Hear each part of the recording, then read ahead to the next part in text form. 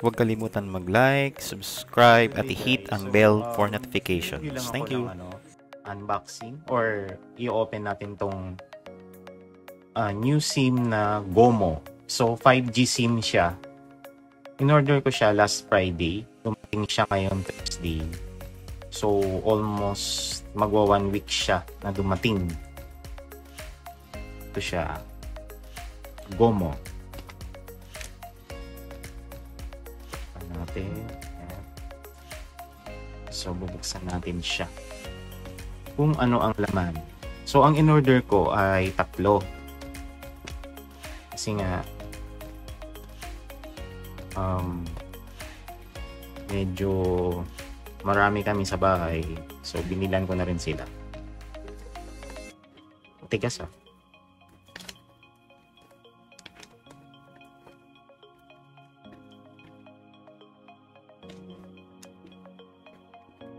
Dikit.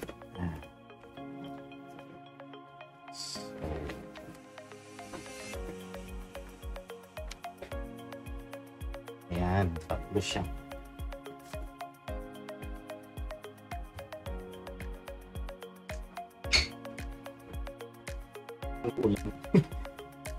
Sinara ko yung bintana. Ayan, so 3 SIM siya.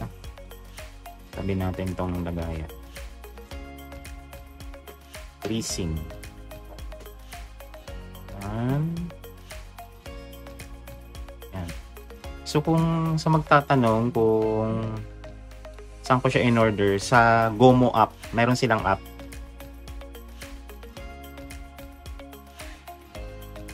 Ayan. Meron din, pwede nyo rin siyang i-order sa GOMO website. Meron din sila. Pwede rin sa GCash app. Check nyo lang dun sa mismong dashboard. Yung pinaka-main na dashboard ng GCash. Meron doon. GOMO. Order nyo. So, naka promo siya. Check natin yung website ng GOMO.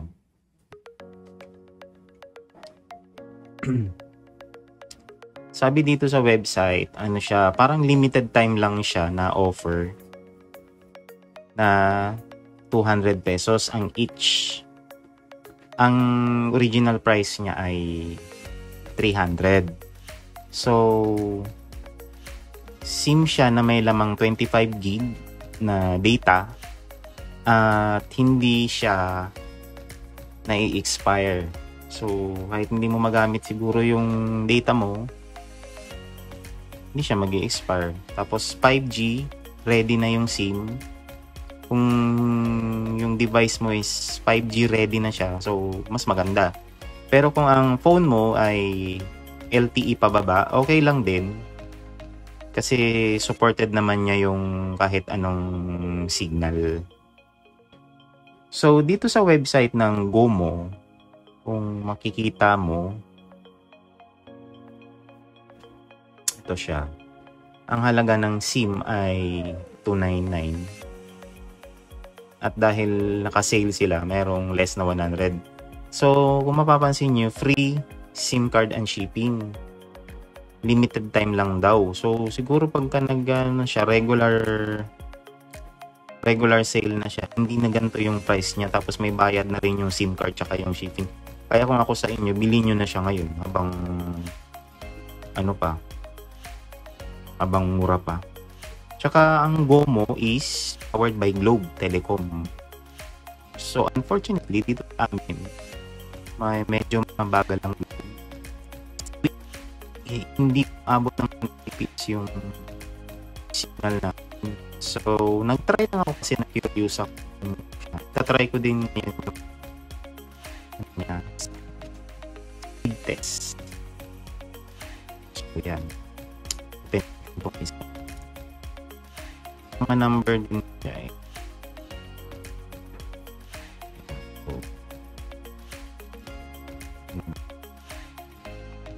Ayun yung number niya. 0976. Ito na lang. So open natin tong isa kung anong laman.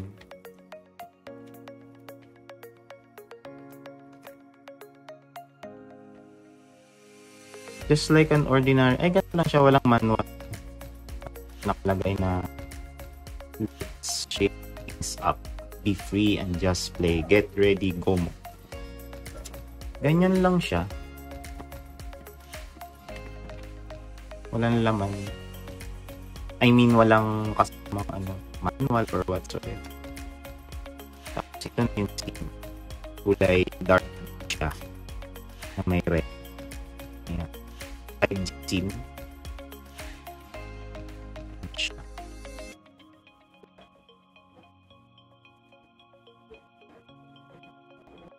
Lang.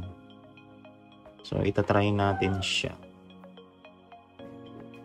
Wala man lang nakalagay kung paano siya i-activate or siguro ang gagawin ko ay ilalagay ko siya sa packet file. Check natin gaano siya kabilis. Sana nga mabilis kasi dito sa lugar namin mabagal ang Globe. So, lagay natin siya dito. Nga pala, kung loloadan mo siya, meron dito sa, punta lang kayo sa app nila. Yung sa website to andyan yung parang load link na app. Itong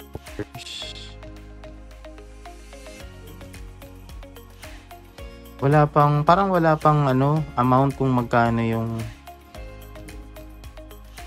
credits.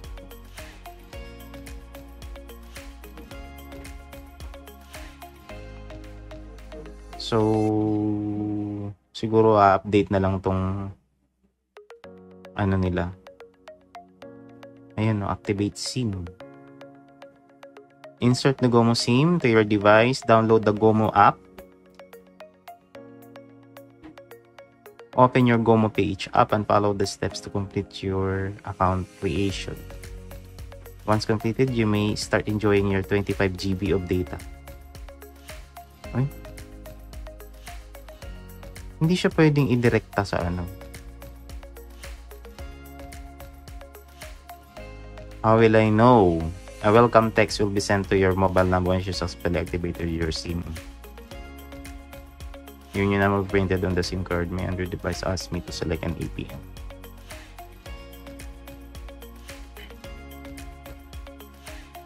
So, ito pala yung pag-activate. Insert mo daw siya yung SIM sa device mo. Download mo yung GOMO app. Tapos, open mo yung app ng GOMO at sundan ang instruction. Once you completed your may start enjoying your device. So, dito ko na lang siya download ko muna yung GOMO app pala.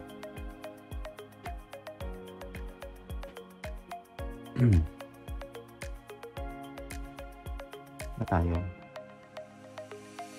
Ay, hindi siya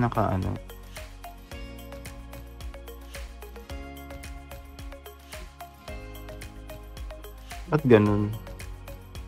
Dapat pag kinlik mo yon magda-download na siya. Ayan, GOMO app. GOMO PH.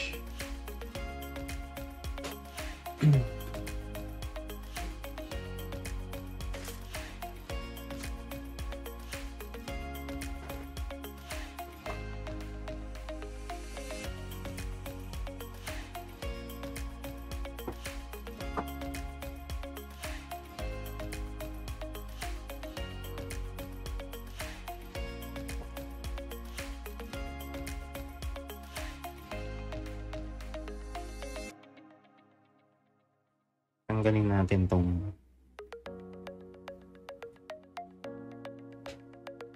ito. Installing.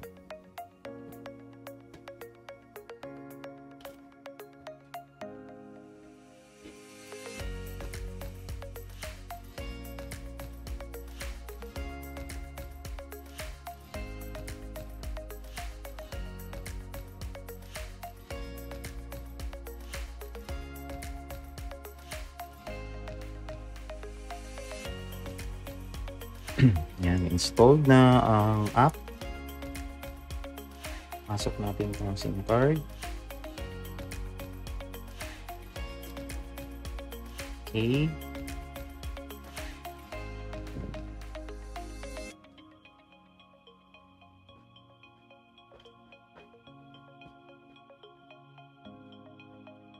The inserted SIM card has been named SIM1. Ignore.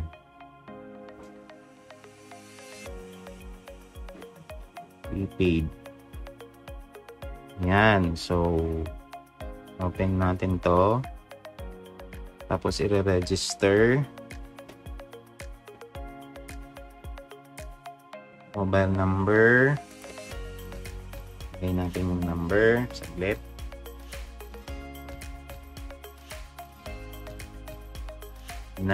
Nag-i-start yung number ng GOMO sa 976 0976 0976 tapos 001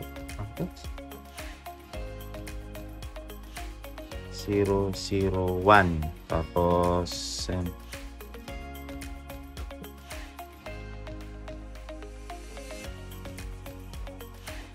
let's go. Yan, nalagay ko na yung number. Enter your GOMO number to log in. Insert GOMO Sim. Please ensure GOMO Sim is inserted into your mobile device. Proceed. Actually, may na-receive akong text. Hindi ko alam kung yan yung Ay, nag-text na. Welcome to GOMO. Kickstart the fun by completing your account creation on the app 608817 60817.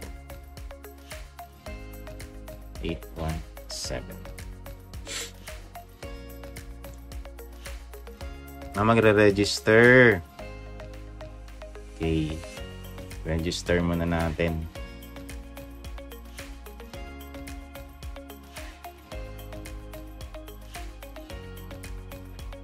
Email. Pati email kailangan.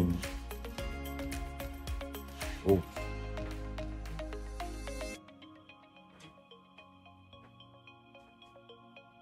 Birthday. Kailangan din.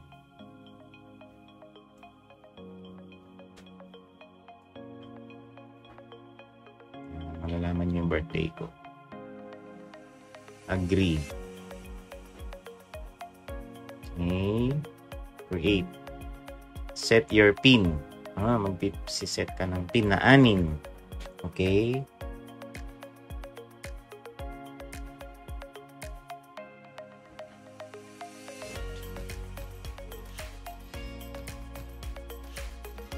Yan. Activated na siya yung SIM. So, kailangan mo muna palang gawin to. May magte-text sa'yo na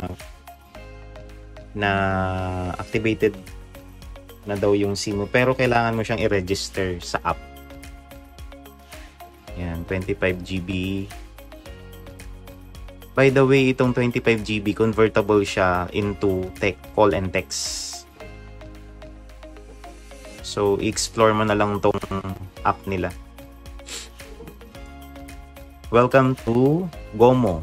Get started with your 25 GB of data that doesn't expire. Easily track your data, SMS and calls, and manage your GOMO account all in the app. Plus, why settle for just regular data? Use more credits to maximize your data by converting it into call or text. For as low as 0.2 gig.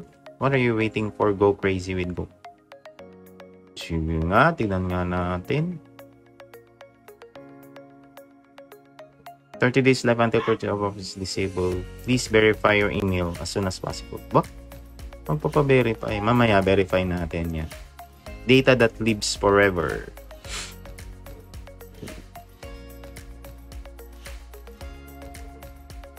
I guess dito mo sa app bibilhin yung load.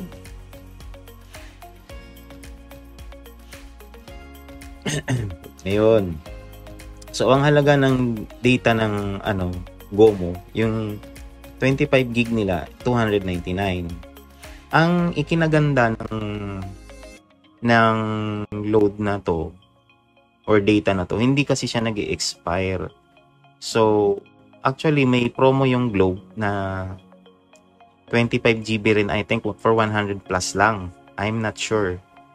But may expiration yun. Like, siguro 1 week lang or 15 days siguro. Hindi ko lang sure ha.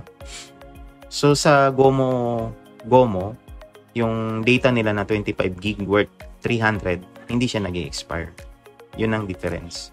So, iti-testing natin ngayon tong speed test nitong GOMO. Ayan, i-on natin.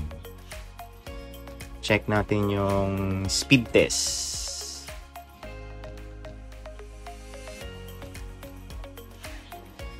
Medyo mabagal yung phone ko kasi makalumang phone na to.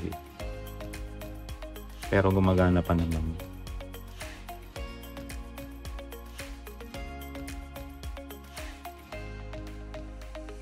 Speed test. Ano to? GOMO. So, Globe. Okay, game.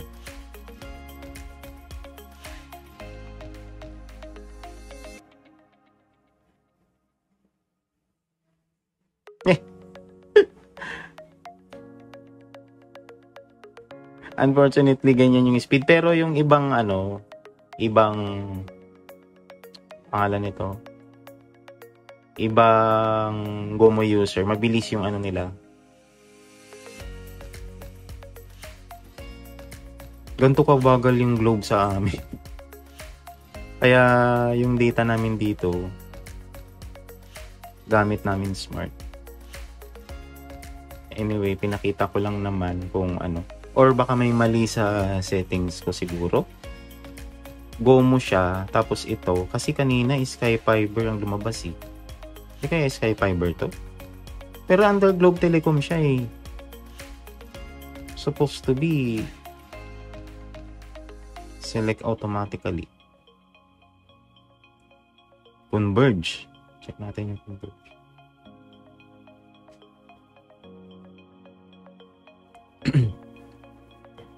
So, mabagal talaga siya.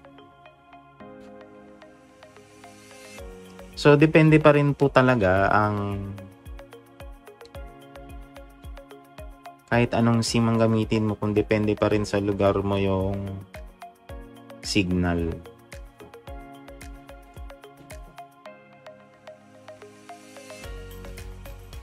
Yan. Globe. Single.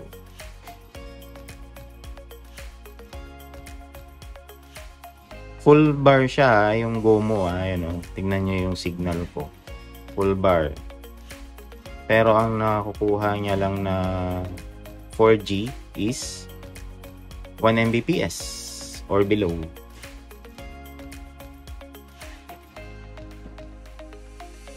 Hindi ko sure kasi kanina nag-speed test ako, yung regular Globe SIM ko umaabot ng 8 Mbps.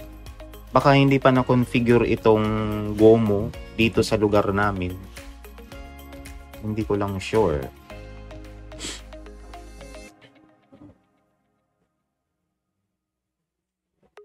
Kahit anong piliin ko, Converge, Sky, ganun siya. Balik ko sa Globe. Yan. 4G yan, 4G oh. Hindi siya pumapatak ng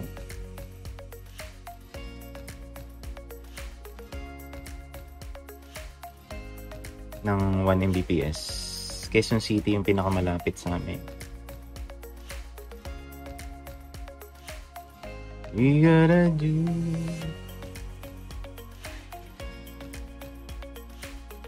So, ito yung GOMO Sim. Maybe in your area, mabilis yung GOMO. Sa amin kasi ganito siya. So, ayan. Hindi ko lang sure yung isa kong Globe SIM kung may load. Nag-speed test tayo gamit yung Globe SIM card.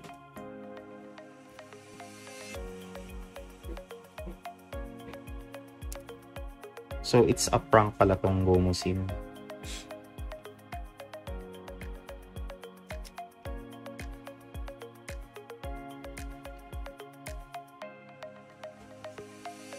Lalagay ko siya mamaya sa pocket Wi-Fi.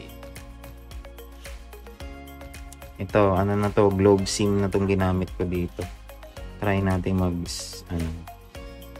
speed test. Ewan ko lang kung may load pa to eh.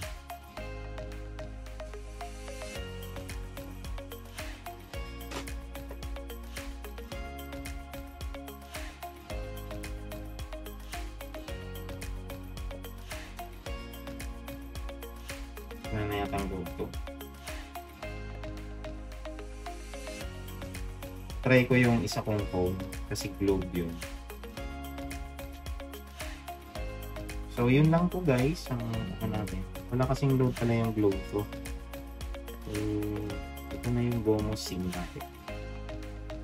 So, ano siya? Based on speed test dito sa lugar namin, sa Bulacan, mabagal ang GOMO. GOMO, bilisan mo. Yan. So, that's it. Thank you. Try natin guys sa pocket Wi-Fi naman. So, naka-insert sa pocket Wi-Fi ko yung GOMO Sim. So, magta-try tayo mag-speed test. Kung gaano siya kabilis. Check natin.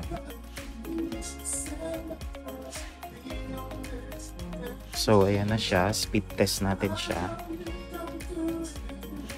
Ay, mabagal talaga siya. Ay, mabagal talaga siya guys.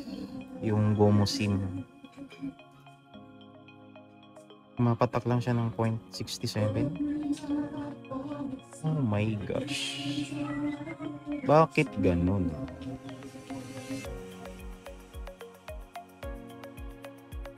Ganyan lang yung speed niya.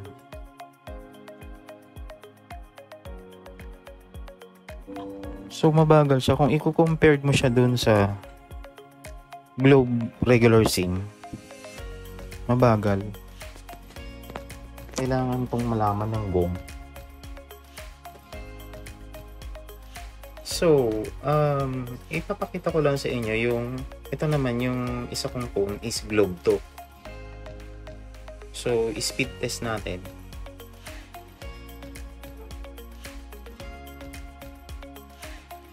Yan, umaabot siya guys ng mga 8 to 10 or 7 to 8 Mbps. Pero doon yung GOMO app, ba't ayaw? Ewan ko ba? Siguro kailangan i-report to sa Globe. May configuration yata silang gagawin. No? Sige.